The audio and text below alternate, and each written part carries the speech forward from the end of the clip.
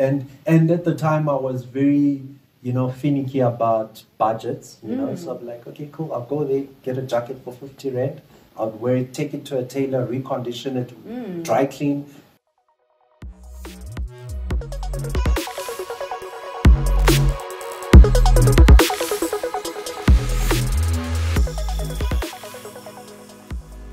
Good afternoon and welcome to Changing the Narrative with Refilo Matluku. I'm very excited this afternoon because we have the young, the charismatic, and the vibrant Awakhiwe Kona of Suitability. Awakhiwe, who are you not to be? Welcome to Changing the Narrative. Thank you for having me. Sure.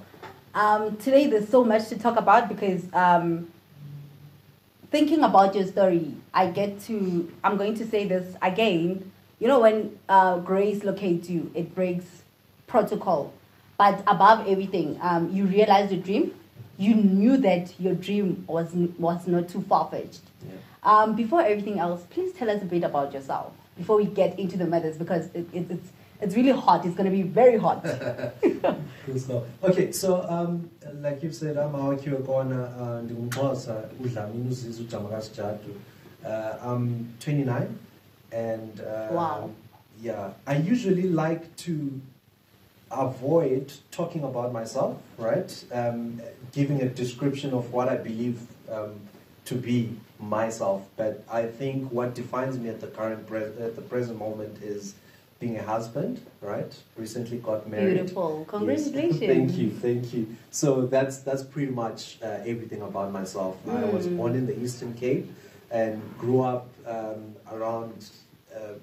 grew up in Mpumalanga, Gauteng, other areas as well, matriculated in Soweto, studied actuarial science, joined corporate. We're here today. What are we doing here today? Okay, so maybe let me tell you about myself, right? So growing up, I was always one of those nerds, right, so as to speak, and I liked engineering quite a bit. Got to a point whereby when I was in grade 10 or so, I got to realize that, no, actually I love looking good, right? That's where you are looking good, hey? Oh, thank you. That's where the ideas about suits came to play. So pretty much what would happen was there was a point in time where we had to decide on careers. I had a few options that included aeronautical engineering and actuarial science, accounting science. All the big stuff. All the exciting stuff, And every time I would speak to people would tell me, engineers, you'd have to wear your work suit and, get your hands dirty and all that. But I really wanted to look good going to work. So to be quite frank and honest, at the time, I decided to take on the actuarial science career because it would make me wear a suit. Wow. Okay. No. You really have passion for suits. I love suits. Is that the reason behind the name Suitability? So I'll tell you a few things about the name Suitability. I was still saying, went to study, so I matriculated in 2011, and by the grace of God, the grace that you mentioned a few moments ago, I came out second in Gauteng, right? So the matric... I did not even know about that. Oh, serious? So you're big, you're quite big. I don't know why do you even underrate yourself? No, I don't like talking about those things. But yeah, so I came second and in Gauteng, got funded by the Premier to study actuarial science. Wow. So went to Wits. After studying at Wits, then joined the graduate program, one of the big 4 banks. And then there are subjects in actuarial science, that board exams that you write after school. So what happened was literally I was studying for an exam. Wow. And I came across the word suitability. So it was something called the Black Scholes model. So, and the statement was, the suitability of the model is tested by this. That name hits. Yeah. But I think, it's quite beautiful how when we have dreams, there'll be a moment whereby somehow there's this divine intervention that leads you to the purpose of your dream. And I think it wasn't by coincidence that you found the name Suitability. Yeah. And I mean, it is what it is. I think I love this beautiful piece right here. And Thank you. it's breathtaking. And I mean, even yourself, literally. I think it's quite amazing as to how the universe knows how to link events that leads us to finding our purpose and actually making and realizing our dream. True. So, there's a lot to talk about, but let me start here. Yeah. So you left your job in corporate, Yeah. ready to get the balls, because it had to take literally that. You had to have the balls to leave your job because it could mean anything. Yeah. So I'll take you a few years back. So 2016, while I was studying for that exam, I told you about, that's where the idea sparked, right? Actually, it was sparked by my then girlfriend, who's now my wife today. Oh, that's beautiful. Yeah. So I used to go to a place called Watunusa. I'm very, how can I put it? I'm the one very downtown, thrifty. in downtown Joburg. I think I used to frequent that place quite a that's the bit. place to be if you into fashion, if you love creativity, Exactly. especially into what you wear. Yes, you know. yes. And at the time I was very, finicky about budgets. So I'm like, okay, cool. I'll go there, get a jacket for 50 rand.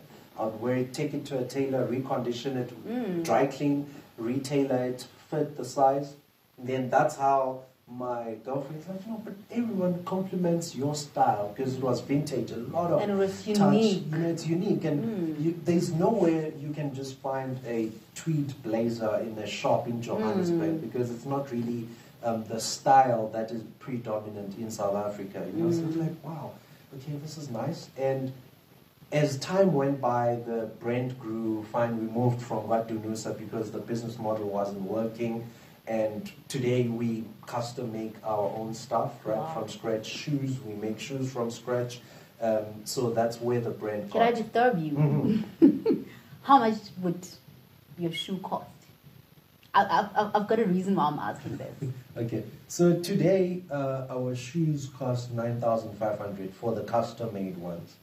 If you were to look back 10 years ago, would you buy a shoe? Would you believe that you can afford to buy a shoe worth that much? Or would you even see yourself buying a shoe of that much amount? It would have been a wild imagination to believe that I could buy a shoe of that at that cost. And I'm probably thinking you're wearing one or even more. It's one of them. They actually come engraved. It's just a pity that our camera won't be able to see the initials and yeah. I think I appreciate how proud you are of your craft. I mean, this is what you live. This is what you breathe. So for someone who had the guts, who had the bravery to leave his job in the corporate and actually said, I'm starting this. What are the voices? Because whenever we want to do something, there are voices alongside of us. What were the voices? What were they saying when you decided that? And even your wife, what did she have to say about it? Because I believe that she's the one who encouraged you to do this. So what were the voices? Because we have two sides of the story, the positive side and the negative side. So I just want to hear your story about the voices. So I've heard voices, a lot of voices. In all the decisions that I've had to make in my life, I've had voices. So the voices that I had was, firstly, from my own manager, who gave me an extra week to go and reevaluate my decisions. So it was one of those things. It just doesn't make sense to leave a well-paying job to venture into the unknown, especially during a pandemic where anything can hit any time and then your business is out. I mean, suits are not, I always say suits are luxury and luxury is not necessary. No, what we do, this is not necessary. People can live without it. It's a feeling, it's an emotion. That's what we're selling. So voices, I've had voices when I decided to study actuarial science. Failure rate more than 60%. People losing their minds after studying actuarial science. So I've always had voices, but it's something, and then when grace locates you. It breaks protocol. Yeah. Sure. I think this is amazingly beautiful for the fact that, you just woke up and said, look, I'm going to leave this job that I'm doing because I want to do something that I love. Because once you do something, giving it your all, then everything else becomes beautiful that emanates from that. Simply because, you do it with love. You do it with utmost care. And what you want to do is that you want to show the world that you can stand out there and do it. And you did it. How does it feel? So it's a wonderful feeling. So I'll just I like backtracking. I like giving context to my story. So I started this business in 2016. I was on the graduate program, right? The business grew slowly, and we got to a point whereby we are selling suits, and I've had to employ people to come and work for me, and I am at work, and things are happening at the studio. When I come to, let's say, after work, I see, man, I don't like how this bow tie is sitting, and sales are affected by that. I'm not there, and as time went by, I got to a point whereby, like, we are at the point whereby God is giving me a choice, right? And I won't lie and say I left corporate because it was still chilled, right? No, things got very difficult. So I would need to be in Durban with consulting in Durban, and I have to be on a call with my boss, right, for whatever, And I'm driving to Durban because flying sometimes sucks. So, yeah, and people can hear him in trucks because you just park on the side of the road and you log in and you have to quiet because you have to work all at night. What's in the background there? Yeah, it's like, hey, what's and it was like one of those things, and I was like, okay, you know what, man? I think we've gotten to that point of this is the time. It's now or never, and that's the feeling that you get. And it felt like someone took a big load of dondons on my back and just put it on the side. And that was God. It was God. Sure. Yeah. That is very amazing. We've been talking suits. And there's this big thing that's happening around you, Suitability Gardens. Tell us about that beautiful craft. Because, I went there in 2019. And what it is today, that's amazing. Like, I cannot believe myself that it's the same place that I thought was beautiful then. I've got something different to say now. It's absolutely amazing. Tell us why that. I mean, you could have done anything around suits, around fashion, but why that specifically? Okay, so context again. Growing up, I've always liked being different. Yes. I used to wear formal pants to school and put cufflinks on my shirts in high school. Wow. Where everyone was wearing parabella and those Dickies pants and grasshopper and all that. And and everyone would just walk around and wear their hats and look. But I used to like being a gentleman. That extends also to like being different. So liking finer things, because you've got that taste for finer things. Finer things in life. Yeah. So when it came to a venue, I decided, first of all, I am an actuarial specialist and I design suits. That's a very rare combination. It is. Because it's a blessing, actually. Being an actuarial specialist means that you are more analytical, you're those type of people. Your fashion sense is known to be dull, and then you come through and you're designing suits. I'm like, okay, but that's not enough, right? Wow. There are designers there are fashion actuarial science people who will come through and say, I want to design a suit, and then maybe they make it in life. I want to be different.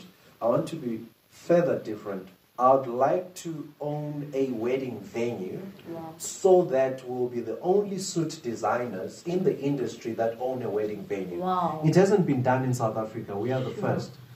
Because this is beautiful. I don't know what to say, but I always say that as a black child, your dreams are not too far-fetched.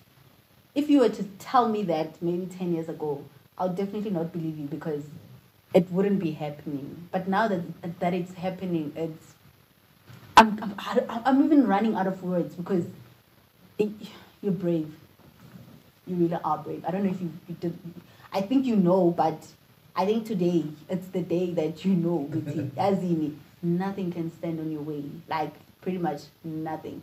If you want to own whatever, you can own it within a blink of an eye because I see that you honor your dreams. And I think that's very important. That's serving your purpose. You're serving your purpose on earth.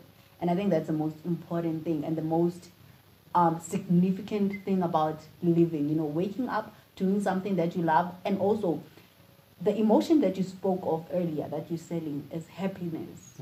You know, you're selling happiness to people. And if they can buy it, why not?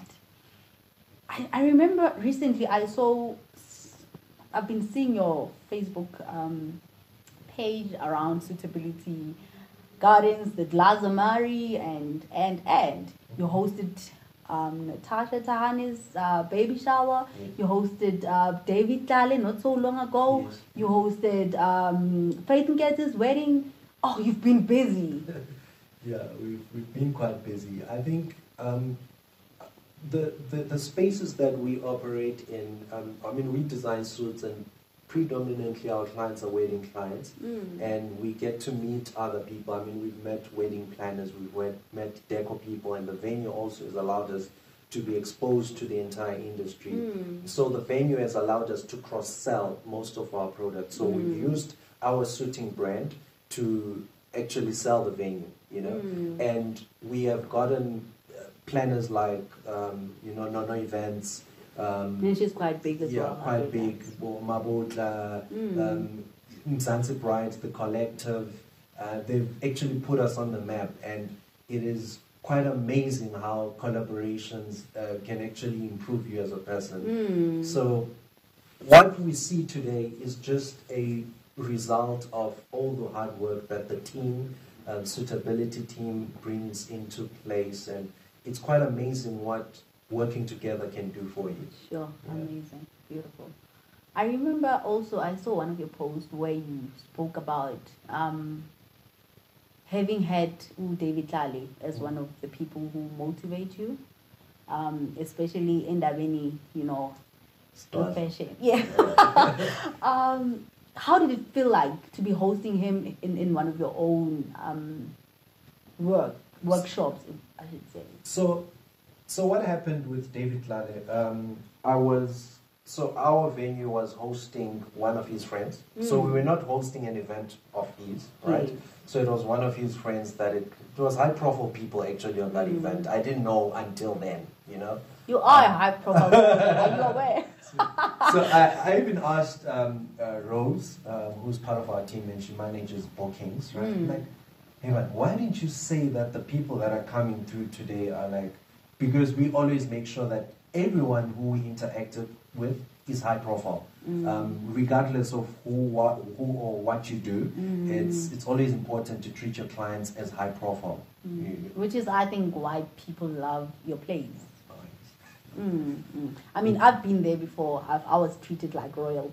So that's awesome. That's beautiful. And it was when it started. It was when it started, because it was in 2020, just after the first lockdown. But I still don't believe it's the same place now, because it's like a 360 turn. Yeah, you know, you gave it a 360 turn. It's beautiful. If anything, go online and check Suitability Garden. It's a very beautiful place for anything you have ever dreamt of. Your dream wedding, your dream baby shower, your dream anything, pretty much. That place is super beautiful. How did you feel? Did you meet with David Lale? Yeah, so meeting him. So what happened was, okay, we out there, we just doing finishing. Actually, what happened was it was raining, right? So we're just trying to make sure that all the guests are comfortable. What we usually do after we're done with the setup, we just excuse ourselves, right? And the client had actually booked last minute type of thing. You know, it was a spare of the moment event. Then it was a night during the week actually. It was on a Monday. Wow. Then okay, cool, they came through, and then I see this guy in black being dropped off in a Mercedes. Like, no, I know this guy. And then he just comes through He walks in minding his own business, and everyone is just, minding their own business as well. Because it's high-profile people. Yeah, it's high-profile people, and I'm like, no, man. David Clyde is like, yeah, I'm like, I look up to you. I like your work. I didn't say who I was. I didn't even say I'm the owner of this place or whatever. Just, for me, I was just starstruck, because he's one of the guys that I've seen how he has grown a brand of fashion, in a space where he was a pioneer fashion designer within the African, context in South Africa. So it was quite a big thing meeting him, So I never said anything after that. I was just like, I look up to you, and it's like, Nyabo, and that was it. Wow. Wow. But for you, what did it do for you? You know what it said to me? It killed. The reason why I posted, I was very emotional to say, damn, the one person I've looked up to for the longest time, I think from high school, is at my place. I don't care if he knows it or not, but he actually came here. Anyway, it doesn't matter if it's his event or not, but the person who invited him, it means the people of his caliber in his circles felt like it's cool to go to that place. I was humble. I think that was it. I think what you're saying is very amazing, because there's a time in life where you wish to be like someone, you aspire to be like someone, and seeing them honoring you as much as he did, because he did honor you, indirectly so. And I believe that it was also by divine instruction for him to be there. It was God saying to you, your dreams are valid, and I've been listening to you. It was the universe saying to you that your dreams are valid and the time is now, Goodness me. You've come so far. I think I respect you for the fact that you took a risk at one of the bad times for South Africa. That was when COVID started. You took a risk, and I think somewhere, somehow, I think you knew that this is going to work out. You had to give it your all. I think you knew, even if you didn't know how, but I think you knew that this is going to go big. It's going to be what it is today. Looking back from where you started and where you are, it hasn't been a long time. It's yesterday. It's just yesterday, really. How do you feel about this whole thing? I think the main thing that I've grown to understand is that people somehow will support your dreams. It's crazy how people support your dreams, and you haven't even solicited people to come, guys, come and support my dream. People that just come out, They see your passion. They see how much you burn when you do how much you speak. So I'm just going to say something. Yes, on Friday, I flew out to Durban. So we're David. Yeah. So what happened? It's Sunday today, by the way. Yeah, Sunday today. Wow. Yeah. So Friday morning, a client, anonymous, they say, okay, I'm going to book flights for you to come. I need you to style my son for his wedding, right? And it's a very, very high profile client. I didn't know until I got there, And one thing that got me going during that consultation, they mentioned something. They said, the way you speak about those fabrics, you sound like you eat them. You live them. And I was like, yeah, technically, but anyway. But yeah, goodness. it was quite. Firstly, I think I was humbled by two things. That statement, to say the way you speak about it. The planner of that event had actually mentioned that it's going to be you're going to have a very difficult time convincing the people, because they know what they want, So for them to say, the way you speak about those fabrics, and they they fell in love with the ideas. And they fell in love with you doing the work, you know. Yeah, so showing, giving what you do love, because I think that's the significance of the whole thing, you know, doing something with love and giving it your all. Yeah. Wow. Sure. I don't know what to say, but I feel like there's a time and there's a point in life where you know that now this is my lifetime commitment. You're a husband. You're an inspiration to many. What would you say to a young South African who wants to be like you, or who has a dream that they haven't even realized? Because sometimes we find it a bit hard to realize our dreams because of the voices that we spoke of earlier, because of the circumstances we may find ourselves in. What would you say to a young South African black? Oh my God, you're amazing. You're black. I mean, what would you say to a young black South African, or a young black African out there to say, push? What would you say to them? Because I think someone said something to you one day, even yourself, you know, this inner voice that talks to you, you know. So, I don't like being a motivational speaker, but I like using my experience in actually trying to show people how possible things are. Wow. So I'm going to tell you about random people, like Petrus Mutsipe. One might say he came from a well-off family, but it doesn't matter. He's managed to turn wealth and to keep up. You know, for years. There's Tommy Elumelu, a Nigerian guy. There's all those guys who have made it. There's one thing that I've actually realized, a trend. When you know what you want and you believe in what you want, right? And you believe in no restrictions. The moment you start restricting God as to what they can do for you, then you start having problems. You dream. I dream in 4D, you know. I don't. If I tell you of my dreams, you think I'm ridiculous today, you know. Even if I don't get to see them happen, but the art of dreaming is very important. Wow. So whatever you think of, if your mind, one person once said, if your mind cannot conceive it, you can achieve it. So the reason why our minds can conceive something, think of something, is because we've seen it before. You know? And I think it also lies in the heart. Because True. I believe that everything beautiful emanates from the inside, and we believe that it's in the heart. Yeah. Because they lie in our heart and they manifest in our minds as well. Wow. That's beautiful. That's beautiful. By the way, we're in Sandton. We're in Sandton. Why did you choose Sandton for Suitability?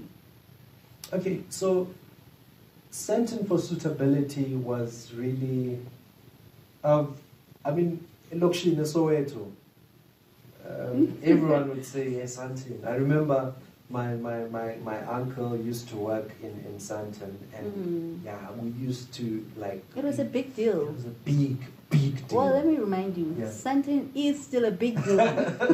Oh, there's waterfall, but anyway. Yeah, it is a big deal. I think it's a business district whereby people who have a good taste in fashion, you know, good taste in just the nice things. This is the place where they come through. So I think for me it was a business deal. It was a business decision rather, and also it was that, you know, like, you know, I really want to call my office an office in Sandton. So I'll give you an example. I started working for the First Rank Group, right? And it's just 3 minutes walk from here, you know. So when I get out of here, I'm like, yes, you know, I used to work in a building over there. Right now, we've got our own establishment. It's not far from there. For me, it's like, it's just sentimental. Wow. Yeah. Wow. I think, if anything, you should appreciate the fact that you're a living testimony and you are your ancestors' wildest dream. Goodness me. I think everybody should be proud of you. But above everything, you should be proud of yourself. And take credit, man. Take credit. You deserve it. Because you have achieved. Like literally, achieving. Let me put it that way. Goodness me. This show is called Changing the Narrative. Yeah. Because, you know, there's this stigma that's going around, especially about black people, that we want to be spoon-fed, we want things given on a silver platter, we don't want to do for ourselves. But you change the narrative. Job that's going to give me 30,000 for the next 5 years, maybe I'm going to be earning 80,000 and decided I can make 30K in a day. You know, you change the narrative. How does it, like what's the significant thing about your journey to this day? Because you literally did that. You changed the narrative of your life, of how we are viewed as black people, especially in terms of expecting things to be done for us. Yeah. So I think in my space there are a few things that I always fight to break. Stereotypes. The first one is that black people are not professional, right? And to be quite frank and honest, we actually still experience black businesses that do not give the best service, right? We are trying to break that, and as black businesses, we're very capable to give people the best money can buy, you know? So there's that one thing. We need to break those stereotypes. And the stereotype that black people want to be fed, you know, every time when people walk in here, they talk to myself or even go to our venue and they find me and they say, okay, can we meet the owner of the establishment? Like, hey baba. Wow. But the point is, it's very important. If you see us, when we were growing up, we would see gangsters coming in Ekasi and driving the big cars, and us looking up to them to say, okay, this is what we want to become, you know? Us now creating this new template, there are a lot of things, man. Like the first thing is, I studied actuarial science. People expect me to live a life. I have to go to work, you know? You have to break that stereotype to say, okay, cool. Even if you've studied actuarial science, if your calling is this, why should you be? I mean, we are called But you're not a tailor, you're a tailor. Hey? Oh my goodness. Oh my goodness. This is very beautiful. I think, if anything, you know, you are in the same level. I'm not talking about financially, but I think we've seen how Abu Theo Baloi have believed in their dream, have sustained their dream, and have actually got to live their dream while doing other things. You know, it didn't stop them either way, and you didn't let anything stand on your way. You didn't let any voice actually stop you. You literally said, I have wings, and you literally had wings. You know, you literally said that not even the sky is the limit, and not even the sky was the limit. You know, you went above the sky to do everything that you did. And for that, I commend you. I respect you. You have managed to change the narrative that we are fighting each and every day as young black people. You know, you have managed to change people's minds about the stereotypes that we have. I mean, if you are at that level of hosting high-profile people and having high-profile people sponsor you with tickets and say, come to Durban, I need you for this, then you must know that you are a big deal. And like we said earlier, I'm actually glad that I have managed to get you now, because I think it's going to be very expensive to get to talk to you at a later stage. And for that, good luck, because you have a very beautiful journey ahead of you. I hope you are ready. I hope you are emotionally and spiritually ready for such, because you're on the plane now. It's literally flying. It's taking off. And where you're going, it's a very beautiful destination. And for that, good luck. Thank you so much. So, on closing, because I think we've covered almost everything I wanted to cover, there's so much that's happening currently in South Africa. Yeah. You know, there's so much that's happening around the world, you know, what keeps you going? I think there is a need in me to consistently break barriers, right? There are a lot of barriers that we face as humans, right? There are a lot of problems that we face. For me, the drive is to always create something new that will change people's lives, right? Experiences that people never knew they needed. So for me, that keeps me going. I think it's a drive that continues to ensure that I wake up every day, want to come up with new stuff. Always, for me, it always means a lot to every 6 months, I come up with something new, something that will blow people's minds. And like you've actually mentioned something about Theo Baloy, and I've seen their journey, how he's done. It's amazing. It's unbelievable. It's beautiful. You see, that type of journey is a journey whereby people will be like, it's impossible. And the more people do it, right, he's opened an entire can of worms, right? There is, the industry is growing. I would be shocked if 5 years from now, South Africa will still be importing sneakers from other brands. Yo, that's amazing. It's huge. To even say about a fellow brother. It's huge. It shows that, there's black love, After all, there is black love. They're opening something that we are all going to enjoy, so I'm happy. It's exciting. We all must be excited. That's true. Yeah. That's very true. Thank you so much for allowing us time to get into this plane with you, because it was a very nice flight. Above everything, Changing the Narrative is a show that is designed for young black people. It is designed to restore, to regenerate the dignity of young and black. Most importantly, we are advocating for black. So I think you're a great and a perfect example for that. And at this moment, I want to say to you, perhaps in a few years' time, that's where you feel like you're going to be a legend. But I want to say to you now, you are a living legend. You have changed the narrative, and you have shown that against all odds, you will do it, you will make it, by just believing in yourself, by just believing in the beauty of your dream. And most importantly, by working your ass off to see your dreams coming true. For that, I would like to say to you, we honor you as Changing the Narrative, as a living legend. One day, 100 years from now, when your grandson or your great-grandson is watching this video wherever, on whatever platform, they will know that my great-great-great-grandparent was, my great-grandfather actually, was a living legend. And today, on this day, I want to say you are a living legend. Keep on doing what you're doing. Keep on moving, keep on giving what you do your best. Thank you so much for joining us on Changing the Narrative.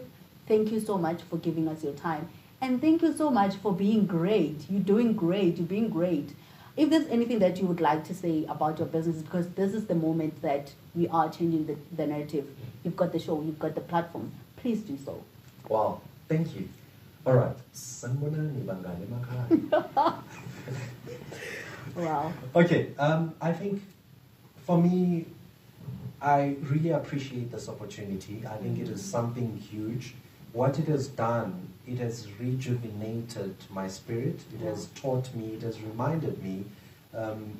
I hear people tell me those things, unofficially, of course, but having someone come in to sit me down and tell me that you're playing around, you are a big deal, For me, I'm very humble, and I don't like, the limelight or anything like that. But for me, it is actually teaching me to say, okay, look at this, right? It's very important, so I appreciate that. So I'm going to tell you about the story about Suitability.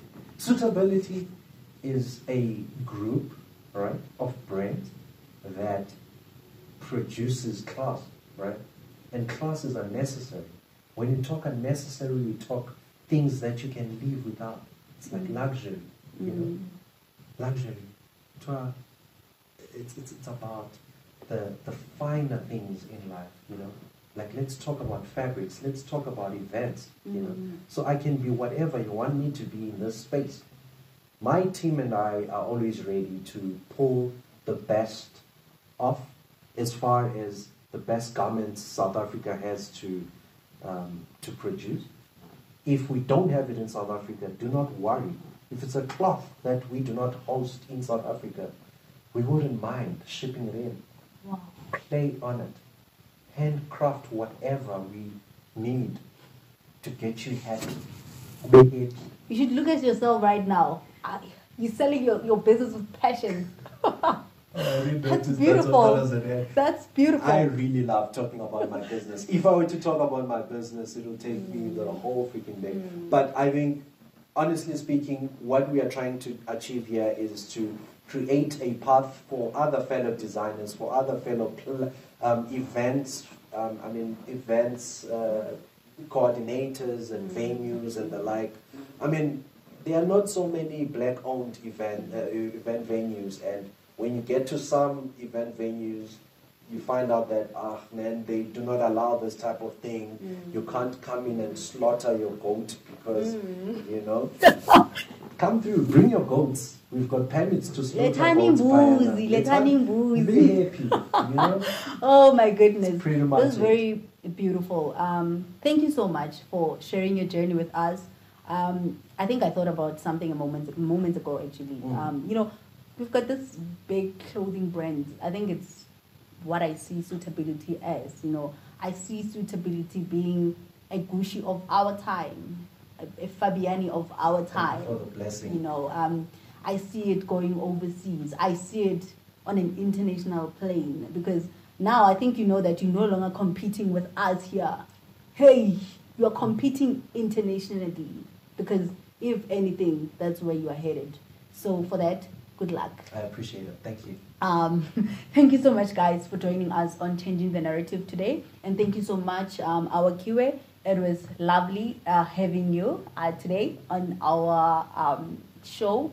Thank you so much. I wish you nothing but the best. I appreciate that. Thank you. Can I say something before we leave? Yes, please. Yeah, this is an interview and it's been running. Shasi, when I do my own videos, I take about 15 takes. It's crazy. Wow. So this is awesome. It's I really appreciate your craft. You know. Thank you so much. Should I tell you my secret? I don't revise this. Okay. I don't have a script. Wow. I pray before I get here, and it's just the Holy Spirit, you know, going through me. And I believe that if I do everything spiritually, it turns out to be as beautiful as this moment is. May God bless your endeavors. I mean, you are doing amazing stuff. Thank you so sitting much. Here, you haven't only managed to get a story out of me, you've actually rejuvenated my spirit. And yeah, beautiful things coming, you know. Omek G, you'll be running parallel to Omek G, and then hopefully everything, this entire business of getting stories will be documented and will be something huge in South Africa. I receive. Thank you. Thank you so much. Thank you so much. It's been really lovely having this interview with you. I really appreciate it. And good luck with everything. Thank you. Same to you. Thank you so much.